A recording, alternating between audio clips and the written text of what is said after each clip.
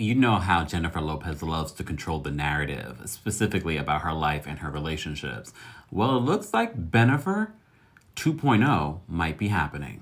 So according to page 6, Jennifer Lopez and Ben Affleck were seen in an SUV together heading toward the airport in Montana just yesterday. After Ben had been seen in her SUV a couple of weeks ago and then coming in and out of her home a couple of times, their reps and people were saying, oh no, they're just friends. They've always just been friends. But now even those sources don't know what to think.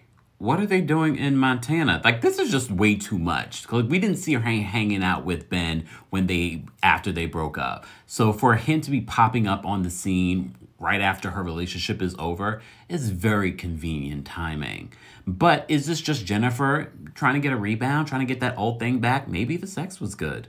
What do you guys think?